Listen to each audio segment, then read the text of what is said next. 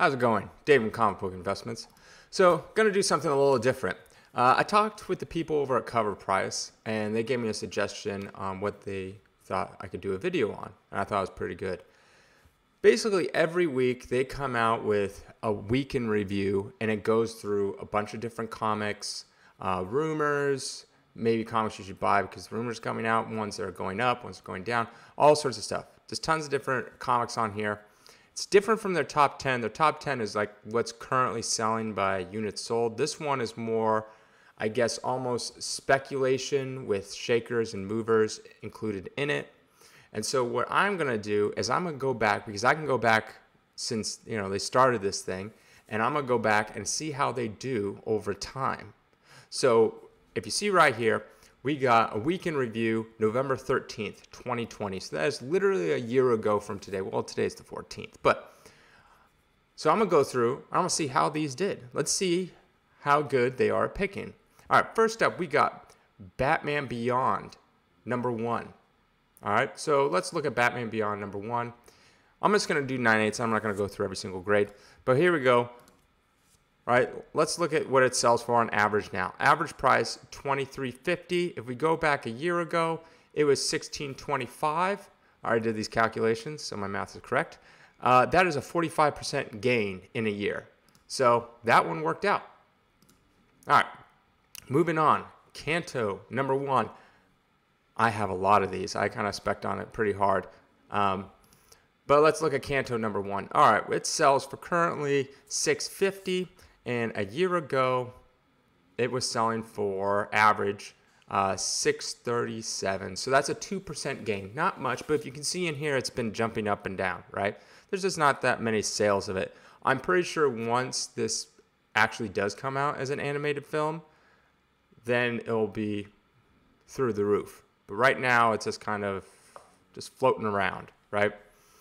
But that's the risk, right? It's speculating that it could jump up.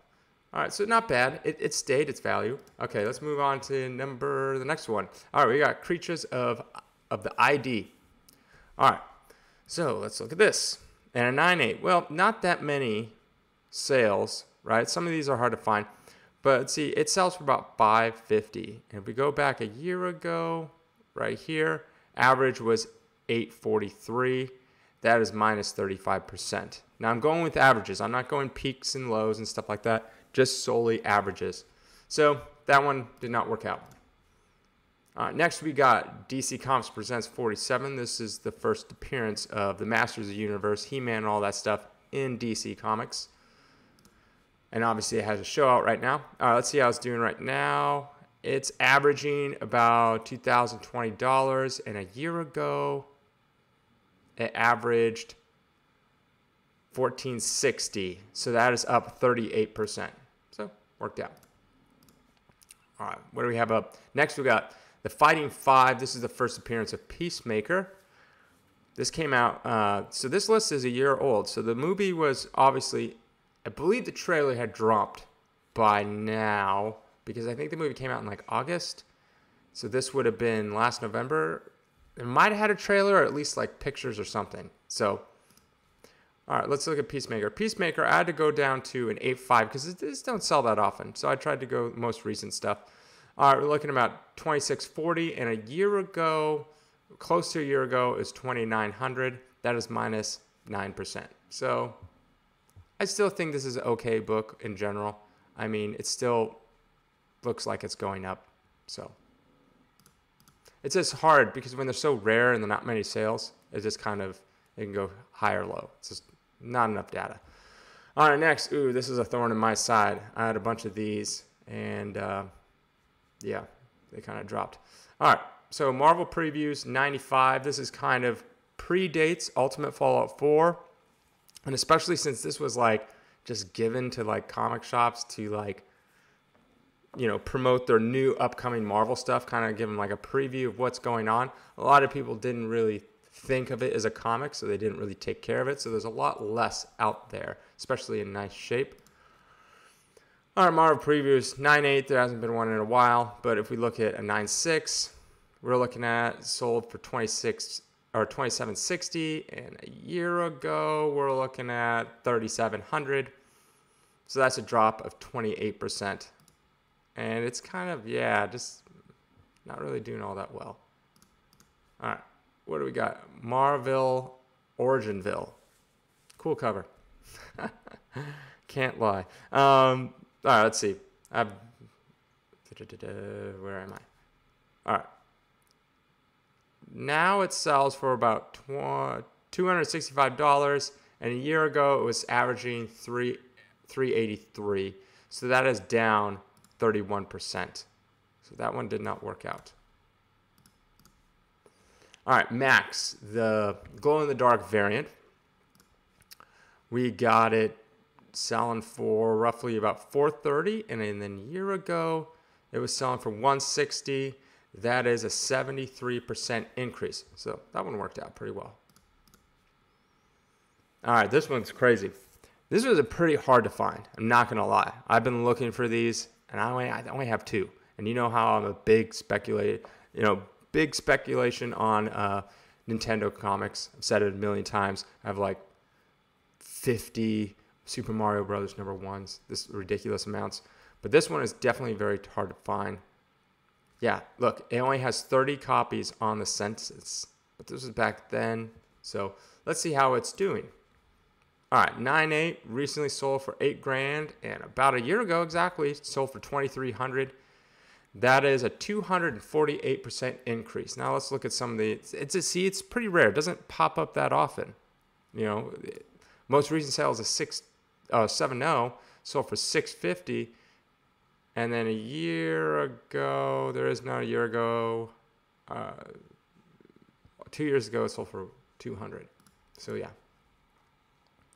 All right, Spawn 227. This is an homage cover to Spider-Man 300. This is the variant edition. All right, sold for $2,000 recently, and a year ago, if we could find one, $1,100. So that is, where is my, was $1,100? I put down $850 for some reason. I must have put the wrong one. Let's see, $1,100. 82% increase on that one. Had to do a little math real quick. All right, then we got Clone Wars. This was limited to only 1,000 copies. I've actually had about 3 copies of this one. I've since sold them. I think the highest grade I got was a 9.6 of this one. But let's see how this one's doing. All right, recently sold for $12,500, man. And a year ago sold for $4,000. So that was up 213%. That's, when they're super rare and people want them, there's only 1,000 copies that are made. That's it. Doesn't mean there's 1,000 that exist. Could be way less than that. People throw them away. Who knows what happened to them? They get destroyed. All right. Star Wars Clone Wars Defenders of the Lost Temple. This is the first appearance of the Black Saber. You can kind of see it on the cover. By the way, if you haven't seen this book, I was surprised when I got this. I didn't know. It's small. It's like this big. Not very big at all. So yeah, let's look at this one. I couldn't find anything more recent than an 8.5. So it sold for $315 recently, and a year ago it sold for $332. So down 5%. Not really. And if you watch The Mandalorian, you know that the villain has the Darksaber. That's why that one's so crazy. All right, next, more Star Wars stuff. Oh, boy. Star Wars Knights of Old Republic #3. 9.8 is going to run you about $205. And a year ago it was $350. Down 41%. Star Wars Knights of the Old Republic #9. Let's see. I put #1 by mistake. All right. I've had a bunch of these. Okay, what are we looking at? 1,300 currently. And let's see where it was a year ago. 992. Let me put this in. 992, 1,300. All right, up 31%. So that one worked out. All right, next we got the Ultimatum. This is Ultimatum #1, but this is the David Finch 1 in 100 variant. So let's see how this one's doing. All right, it's downtrending, but it's recently sold for $625. A year ago, it's fine. A year ago, $850. So this has gone down quite a bit. It's gone down 26%. Not good. All right, next we got the Last Ronin Obscurity variant. Now, this one I cannot price. The reason why I can't show it is because most of these were drawn on by different artists and things like that. And whenever you have something drawn by different artists, it instantly changes the value. Because depending, like imagine if Jim Lee drew a Turtles on this versus, I don't know, me, right? No one cares about me. It's not going to go for very much compared to Jim Lee. So each one of these that have sold is going to be extremely different value because of the fact that it has a different artist on it. But this was kind of cool. So it was limited to 450 copies. 425 were numbered, 25 unnumbered. Usually they have a little extra in case things get ruined or destroyed, misprint stuff. 71 of them were damaged during shipping and were not replaced, resulting in only 397 near mint possible copies. But this was, invite only by the owner of turtles.com. So yeah. And they were numbered in agreement not to resell. Come on. People are going to resell them. All right. TMNT, number 30. These were very low print run. They're only rumored to be about 500 copies, which were made. And these were actually Peter Laird, after he signed his agreement to sell the Turtles to Nickelodeon, Viacom, I believe. In his contract, he said that he was able to, I think the last 6 issues of this comic book, he said he wanted to finish the story. And so they said, okay. And a lot of these later issues were mail in only. So you'd have to mail away from them and get them. So yeah, they're only 500. So let's look at what it's doing. All right. We got kind of a recent sale at 770. A year ago was 780. It hasn't really moved at all. There's like no sales data. These don't come up that often. Like I said, there's only maybe 500 exist that were made. That means a lot of them could get thrown away, and who knows what happens to get destroyed. So it's minus 1%, but yeah. All right, we got Vampirella 2. Now, a lot of times Vampirella 1, way out of people's price range. So this one was on this list for that reason. And I'm looking at a 9.2 recently sold for $430. And if we go back a year, right here, we're looking at $312. Right, let's see, this was from 9 to 9. So 9 to 9, 265. We're looking at 56% drop right there. All right, next we got Wolverine 88. This is the deluxe edition. And that's Deadpool stabbing him. But yeah, what we got? We got recently sale of $488. Let's go back to about a year ago. And we're looking at about $385. That is up 62%. Now we got this Wolverine 145. This is an air cover. And the problem with air covers, there's not that many.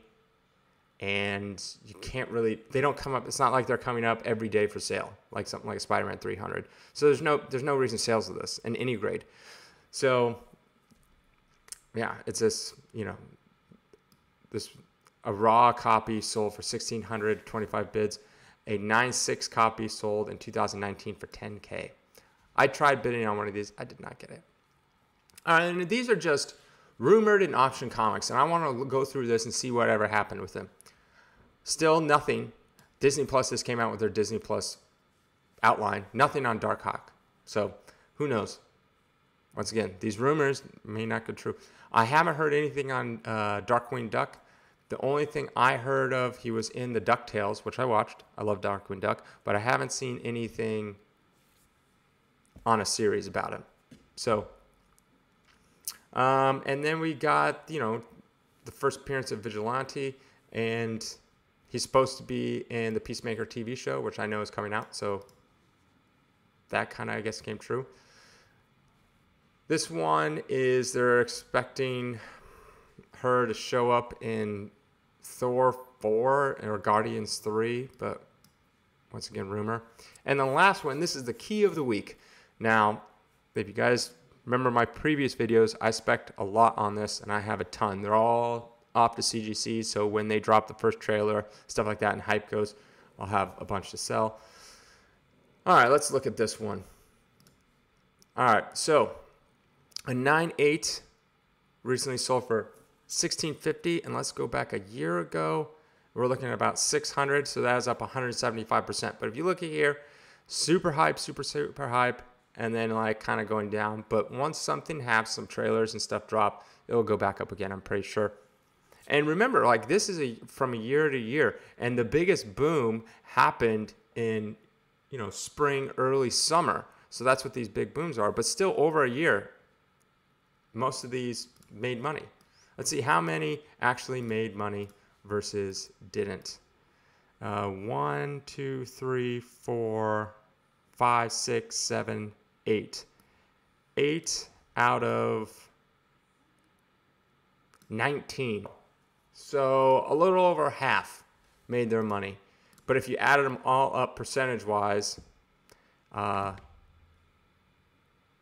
you know, averaged about 46% positive. You know, we have some really big ones, right? You know, at the Nintendo Comics. You know, this one up here. But this is so rare. You know, this was another big one. This was another big one. But overall, not bad. Over 50% of them made money. So, all right, well, have a good weekend.